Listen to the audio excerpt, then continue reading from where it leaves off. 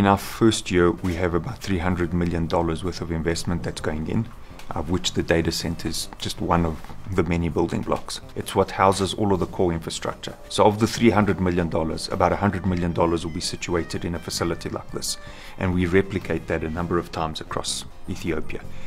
As the network grows and as we get more customers, we need more data centers to be able to carry all of the voice, all of the internet, all have to come through a data center such as this one.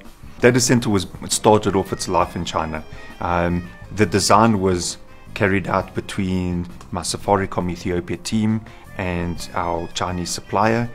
It was then built. The construction took place over a number of weeks. In China, it was put on a boat. It came from Hong Kong all the way through to Djibouti, where it cleared the ports. It came from Djibouti into Addis via truck and rail through various routes.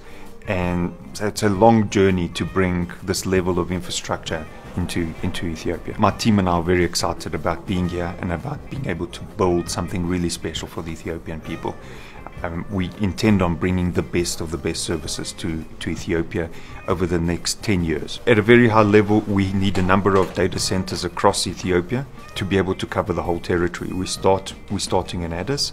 We'll then expand to Adama, and then we'll expand to Diridawa, and then further out.